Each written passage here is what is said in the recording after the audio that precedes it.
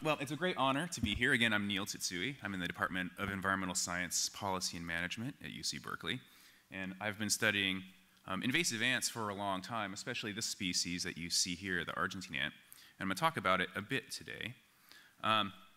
But I guess to sort of honor our predecessors, I thought I would take a different tack than I normally take in talks. And instead of just launching into my research and why we do it, I thought it would be interesting to do sort of a little intellectual exercise, and perhaps profitable for us as well, to look at the research that I normally do and that people who study ant invasions normally do through the lens of a chapter that was in the original Baker and Stebbins. And the chapter I'm thinking of course, as a myrmecologist, is the first chapter that was written by Ed Wilson, titled The Challenge from Related Species. And so what I'm going to do is I'm going to talk about, so he spends a lot of time in this first chapter talking about the taxon cycle, especially as he has developed it from observations that he's made about the distribution of ants and ant ecosystems in Melanesia. So I'm going to talk about that a little bit and where that sort of has, how the idea has progressed through history, and then I'm going to talk a bit about some of the research that we've been doing in my lab that is relevant for this concept of the taxon cycle. And so I'm sure many of you are probably familiar with the taxon cycle.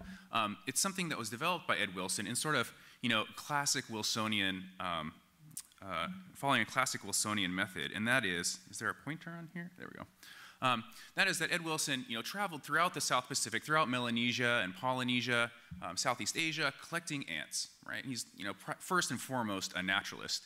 And in collecting these ants, he was able to assemble species distributions for a variety of different species. And looking closely at them, he was also interested in sort of reconstructing the evolutionary history of these ant species, these ant genera, at different taxonomic levels. And overall, the general pattern that he saw was that ants tend to colonize, this is looking at the subfamily Ponerinae, tend to colonize the islands of Melanesia, following these arrows here. So this is just a general schematic that sort of qualitatively represents the patterns that he saw in species distributions and communities. Moreover, when he looked more closely at where these species occurred, a pattern emerged. So here, on the x-axis, we have different types of habitats that occur throughout Melanesia. And these are pretty much ordered from most disturbed, sort of what he called marginal habitats, to more pristine and more stable habitats. These habitats, as you go from left to right, also tend to increase in elevation and tend to increase in distance away from the coast, right? So these are the most interior high elevation sites. These are the most coastal low elevation sites. And just to sort of visualize it here, he broke the Ponerine species that he saw into 3 general categories. And those categories are shown here. He called them stage 1, stage 2, and stage 3. These are basically species that clearly have recently expanded into Melanesia, typically from Southeast Asia. Stage 2 species are species that speciated in Melanesia, but the center of diversity of this group is somewhere else. So these are species that historically appeared to have colonized Melanesia. They're not currently expanding there, but at some point in the past they did, and they formed good species there. And then the third group, these stage 3, are ones that recently speciated from a species group that's center of diversity does occur in Melanesia. So these are Melanesian endemics. Right, and so, and what he found is when he looked at these 3 different types of species classifications across these 6 different habitat types, they were clearly non-randomly distributed. You see that the expanding species tend to occur coastally in the most disturbed low elevation sites, and as you move to high elevations to more pristine sites, you have increasing species richness within the communities, you have increasing occurrence of endemic species, and conversely, you have decreasing abundance of these expanding species. And so this pattern, whoops, where are we going here? So this pattern led Wilson to develop, just a couple of years prior to the publication of Baker and Stebbins, this idea of what he called the taxon cycle. And this is a sort of a deterministic model to explain how ant species communities are assembled in the islands, but it applies to a variety of different habitats as well. In the years since this model has been largely supplanted by a subsequent model, Ed Wilson and MacArthur developed, of course, the equilibrium theory of island biogeography. But I think that there are still some sort of worthwhile gems in this sort of more deterministic perspective of how species can colonize new habitats and what happens to them after they do that. So this is how the taxon cycle works. For ants and other taxa, presumably, in Southeast Asia, you have an ecosystem that has a variety of different species that co-occur there. It's serves as the source for colonists moving out into the world.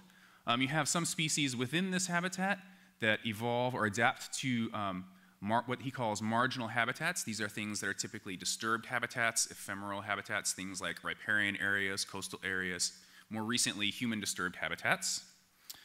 So these species acquire adaptations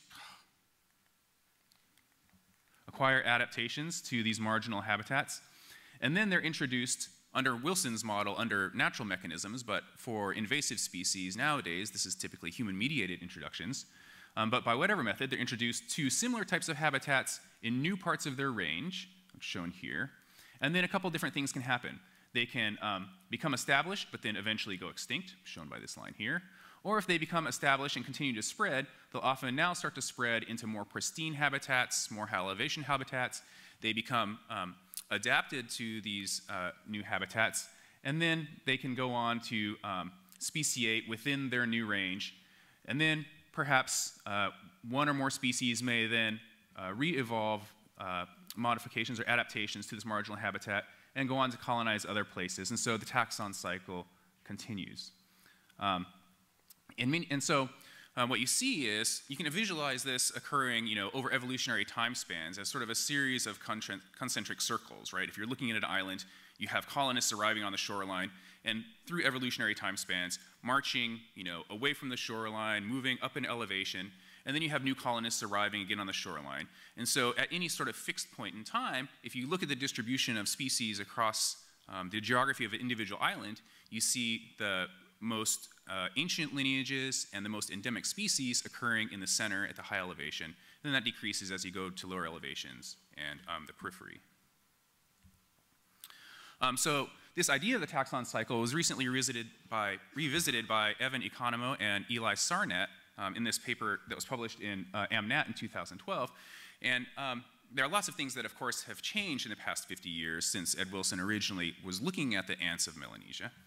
And so in this case, Economou and Sarnat looked at well over 10,000 individual specimens of ants. This is a huge data set, ants that were collected through a variety of different methods. They focused primarily on Fiji, looking at 177 ant species that occur in Fiji. And just by comparison, the number of ant species that were described for Fiji in Ed Wilson's original examination, it was 58. So this has increased about more than threefold since Ed Wilson's original work. And so these guys take a generally similar approach. They divide their ant species into 4 general categories. You have exotics. These are things that have a native range somewhere well outside of Melanesia. They've been introduced. These are tramp ants or pest ants or invasive ants, whichever term you choose to use. Widespread natives, so these are things that have evolved elsewhere and spread into Melanesia. We have endemic allospecies, so these are species that, similar to as Wilson formulated it, evolved within Melanesia and speciated there. And then deep endemics, these are things that seem to be historical relics from previously more widespread, more species-rich groups. These 4 panels show on the y-axis just elevation where these individual specimens were collected. On the x-axis, we have the different habitat types moving from most disturbed here. We have port cities and human-dominated landscapes on the left-hand side, over to primary rainforest on the right-hand side. And then the size of the circles just indicates the probability of finding a particular species in a particular location, right? And so if you look at exotics, clearly exotics are found, in these port cities and human-modified habitats primarily.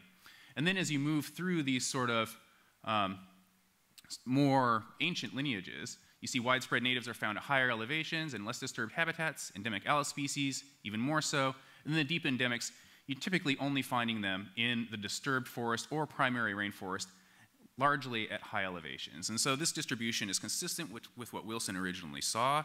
and is consistent with the predictions you would expect under the taxon cycle. But there are lots of different things that can lead to these species distributions, right? Maybe you just have invasive species that are coming in and clobbering these coastal habitats again and again and again. And so whenever you happen to look at them, you have invasive species, whichever one it may be, in the port cities or human-modified habitats. The real key to determining whether or not this is actually occurring as this sort of directional cycle is being able to answer the question, are species that once they colonize an island, are they shifting in phenotype and shifting in distribution more inland, right? Instead of having this static situation where there's just churn in each of the different habitats, especially on the coast, is there this dynamic where things are marching to the center and higher elevations over evolutionary timescales? And so to address this, Economo and Sarnat focused in on a hyperdiverse species, or hyperdiverse genus, the Fodoli, in Fiji. And so here are the species that occur in Fiji, the species of Fodoli. And on the left-hand side here, you can see that they've divided them into the same categories as before. We have exotics, widespread natives, and then two groups of endemics. We have a pretty well-resolved phylogeny for Fodoli, and so based on that phylogenetic reconstruction, we can, it appears likely that some ancestral Fodoli colonized Fiji back here and then radiated into these species in situ in Fiji. And there are two main species groups of these endemic Fodoli. Here we have a representation of disturbance. Here we have a representation of elevation, where these individual species were collected. And you can see this just shows the same pattern that I've showed you on the previous slide, that the widespread invader occurs in port cities, widespread natives occur in less disturbed habitat, and then these endemics that speciated in situ in Fiji occur in the primary rainforest at high elevations. However, since there is a well-resolved phylogeny for Fodoli, Economo and Sarnat were able to perform an ancestral state reconstruction looking specifically at what do they think, or what appears to be the ancestral state of elevation and habitat type used by presumably an ancestor back here prior to the speciation of this group. And so that ancestral state reconstruction is shown here. Here we have disturbance gradient, here we have elevation, same as before. Each of these dots indicates one of the species shown here. So here we have the invasive Fodoli megacephala, here we have the widespread natives, and then here we have these two species groups that are endemic to Fiji.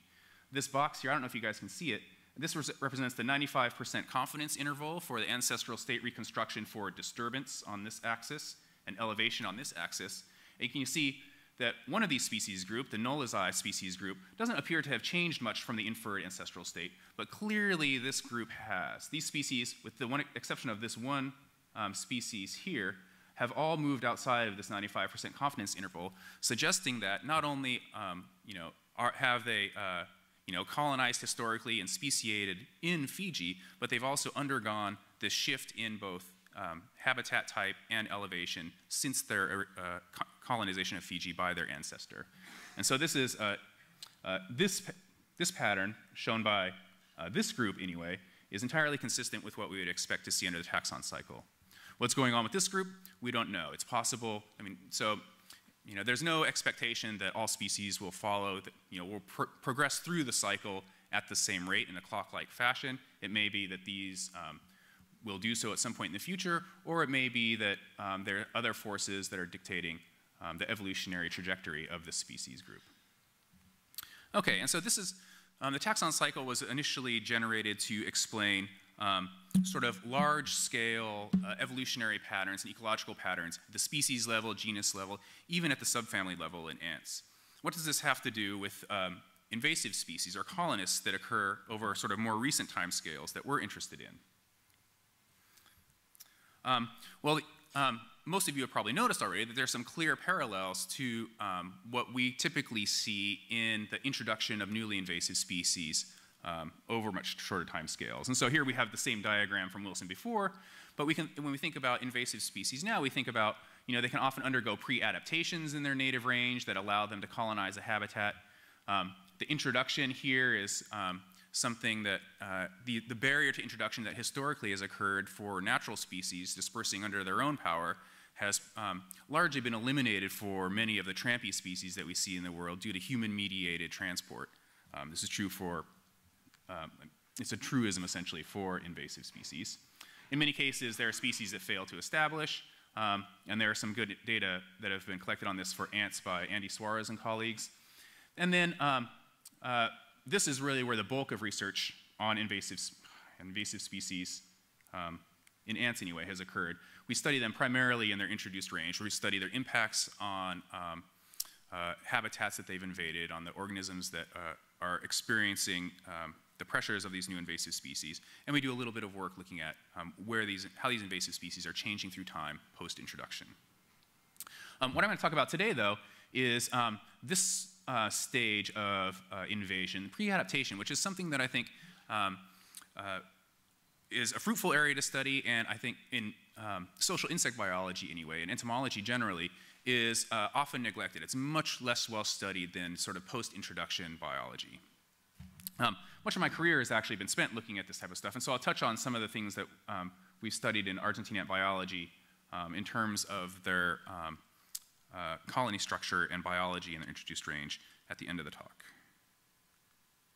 Right, so the Argentine ant is the species that is sort of the bread and butter in my lab. It's a species that occurs, as the name suggests, its native range is here in northern Argentina, southern Brazil, Uruguay, and Paraguay. And it's been introduced to pretty much every Mediterranean-type climate in the world, shown by these red circles. So it occurs in the true Mediterranean, southern Australia, New Zealand. Within the past decade, it's been introduced to Japan, many Atlantic and Pacific islands, South Africa. It was first introduced to North America in New Orleans in the late 1800s, in the 1890s, and then pretty soon, within a few years, was introduced to California and spread throughout California. And here in California, it is by far the most common arthropod that you'll find. So yesterday I was walking by the chapel here, and there are Argentine ants walking around on the curb. If you want to see what they look like in real life, they're out there. If you go to pretty much any urban or coastal habitat in California, south of Ukiah, I don't know if you know where Ukiah is, but pretty much anywhere except for the farthest northern reaches of California, along the coast or urban areas, if you look down at the ground, within 30 seconds or a minute, you'll find an Argentine ant. They are incredibly common, incredibly abundant, and as you'd expect for something so common and abundant, they have a devastating impact on native species that coexist or formerly coexisted with them. Those sorts of impacts are very well documented for Argentine ants, both the direct effects on other ant species in invaded habitats, as well as the indirect effects on all kinds of other organisms, sort of as the effects of Argentine ant invasions cascade through the food web. So things like earthworms and birds and horned lizards, all kinds of things are affected by the invasion of the species. So what are some of the features that that appear to be associated with the success of Argentine ants? They are dietary generalists. They can feed on just about anything. So you'll find them tending things like scale insects, aphids, mealybugs for honeydew, as shown in this picture here. They'll hunt insects that are small enough for them to capture. They'll scavenge. You'll find them going into dumpsters behind a McDonald's, or you'll find them living in a fairly pristine habitat like we have around here, foraging on whatever they can find. So they're dietary generalists. They'll eat just about anything. They're adapted to disturbed habitats, so they're an example of one of these species that even in the native range tends to occur in floodplain areas, and so they do well in disturbed habitats, and in their introduced range, humans disturb many habitats, which allows them to gain a foothold. They use genetic cues to determine colony membership. This is something that I'll talk about in the end. I think many of you have probably heard me talk about this before, about the role of genetics in the colony structure of Argentine ants and how that plays into their success. And they're highly polygyne, which I would say is slightly unusual for ants, but not incredibly rare. This means that within an individual colony, there are many, many reproductive queens. So if some random propagule of ants is picked up in a shovelful of dirt or in a plant that's moved, there's a high probability that that's going to be a viable propagule because it's going to contain reproductive individuals that will be introduced to the new habitat. Okay, and so what I'm going to talk about in terms of our research is going to be mainly these two things. I'm going to talk about work that we've done and are doing that has relevance for the dietary generalism that is displayed by Argentine ants. And at the end, I'll talk a little bit about colony structure and and how genetics play into the behavior of their social structure. Oh, but before I leave and delve solely into Argentine ants, I just want to note that these are features that are shared nearly universally across invasive ants. And so taken as a suite of traits, they're incredibly rare in ants generally, but they're really the rule for invasive ants. And so these are really, this is a sort of rogues gallery of the world's most nasty invasive species, Argentine ant here. But all of these display the same traits that I just described to you. The polygyne form of the red imported fire ant within the southeastern US, the crazy ant, Anoplolepis gracilipes, which is the one that's most well known for overrunning Christmas Island, where there's the really stunning migration of crabs every year.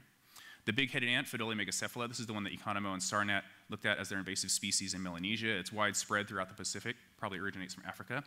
The little fire ant, which is shown with a pencil for scale to indicate where its name derives from.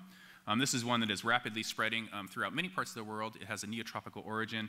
And interestingly, introduced populations of this species are asexual, they're clonal. And then the tropical fire ant, another one which is distributed widely throughout the Pacific and other parts of the world. Okay, and so,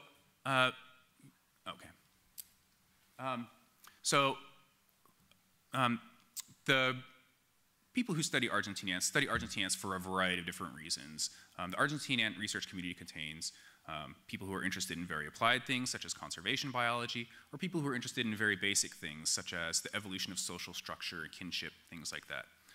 Starting in about 2009, this diverse group of individuals got together and decided to see if we could get the genome of the Argentine ant sequenced, and we were able to. We published it in 2011.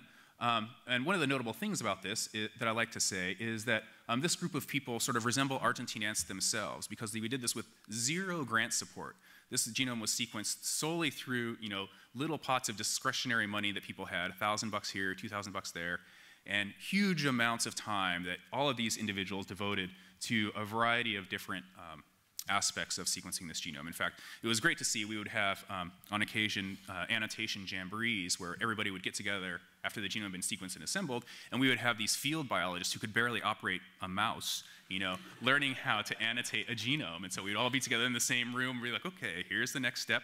And myself included, we worked our way through it. And so it was great to see that this social group came together in such a cooperative way, resembling the organism that we actually study. So what are some things that came out of the genome that are relevant for this topic of pre-adaptation of Argentine ants as an invasive species? We thought going into it that chemosensory biology would be incredibly important, because Argentine ants are nesting generalists and, as I said, dietary generalists. And looking at one aspect of chemosensory biology, the odorant receptors, which are annotated by Hugh Robertson, it's clear that Argentine ants have a huge number of these odorant receptors. These are receptors on their antenna that they go out into the world and smell things with. However, this proliferation of odorant receptors isn't unique to Argentine ants. If you look at 4 other ants whose genomes have been sequenced, they have many odorant receptors as well. And on average, ants have more odorant receptors than you see in your typical insect. And this is probably because, as eusocial insects, ants are chemically oriented creatures. They use chemical cues and airborne pheromones for regulating all aspects of their daily behavior. However, when we looked at gustatory receptors, these are now taste receptors, also used for detecting chemical cues, but instead of airborne cues, these are cues that are either liquid or solid at room temperature. You can see that Argentine ants have many more genes of these gustatory receptors than do these other species that have that had their odorant receptors annotated. And interestingly, if you look at just the gene tree of these odorant receptors, if you look in the Argentine ant genome, there's this huge, not odorant receptors, gustatory receptors, there's this huge radiation of gustatory receptors in the Argentine ant genome that actually, structurally, are tandem repeats all right next to each other. You have, like 80 copies of this gene, tandemly repeated, bang, bang, bang, bang, bang, right next to each other in the Argentine ant genome. And so we're really interested in going into non-invasive, closely related species in the genus Linapithema to see if this is a feature, to see how ancestral this feature is. Is this something that's a recent acquisition, a recent occurrence within Argentine ants, or is it something that's more ancestral? Within the Argentine ant genome, there also appear to be many cytochrome P450s, and these are genes that are used for detoxifying various things, including toxins that you might get in your diet. Presumably, this is something that's good for somebody who's a generalist. You're going to be eating lots of different things. You have to be able to deal with lots of different diets that may have a variety of different toxins in them. And so you can see Argentine ants have 111 of these cytochrome P450 genes. They have 69 of this what are called cytochrome P450 clan 3 genes, which is more than any other ant genome or any other insect genome at the time. I haven't kept up with how many are in more recent insect genomes because they just keep coming so fast and furious. But you can see, comparing this to the other ant species, we have here two specialists. This is a leafcutter ant, and these are harvester ants. So leafcutter ants specialize on feeding on fungus that they grow in their gardens. Harvester ants specialize on eating seeds. These are specialists. They have not too many of these cytochrome P450s, whereas Camponotus floridanus is a generalist as well, a dietary generalist. It has many of these cytochrome P450s. And then we have this odd case here. This is one of the more basal ants in ant phylogeny. It has a fair number of these cytochrome P450s, but it's not a generalist. It's largely a predatory ant. And so I don't have an explanation for why they have so many. But this sort of generally fits with the pattern we would expect, a signature in the genome of this sort of generalist dietary lifestyle. I'll just say, I should probably wrap it up pretty soon, so I'll just say that, one of the things, so the genomic revolution, of course, has brought all kinds of excitement. There are incredible things that we're discovering as we look into the genomes of a variety of different creatures, and we'll hear a lot more about this, I'm sure, in the rest of this meeting. But at the same time, I would say that the more of these studies I look at, including our own genome project, the more I see sort of this template of a genome that's sequenced, people see these patterns in the genome, and then they try and infer biological meaning from it, right? And so in many cases, I feel like the conclusions that are drawn from patterns of gene abundance, proliferation in gene families within the genome are sort of ad hoc stories that are really generating hypotheses that need to be tested in a functional way in the future, right? I see many of these genome projects as not answering questions, but really posing more questions for the future. And that includes what I just told you about the chemosensory genes and cytochrome P450s. And so moving forward, we're trying to get into a more functional genetic context. So we have RNA interference now working for Argentine ants, where we can target individual genes and shut down the expression of individual genes. And so we're working through candidate genes, in this case for pheromone biosynthesis, where we can feed our RNAi constructs to Argentine ants. And in this gene, for example, well, we have variable effects. This is probably the prettiest one. The RNAi-treated ants at I think this is 4 hours, 24 hours, and 48 hours are shown in black. Controls that are just fed GFP construct are shown here. The height of the bar is gene expression. In most cases, when we target a gene with these RNAi constructs, we can shut down expression of just that gene and not other genes. And so I'm hoping that approaches like this will allow us to sort of move beyond correlational genomic studies and move into sort of more functional testing of candidate genes that we believe are involved in important things for invasion biology, as well as all kinds of other aspects of organismal biology. And with that, I'd be happy to take a question if there's time.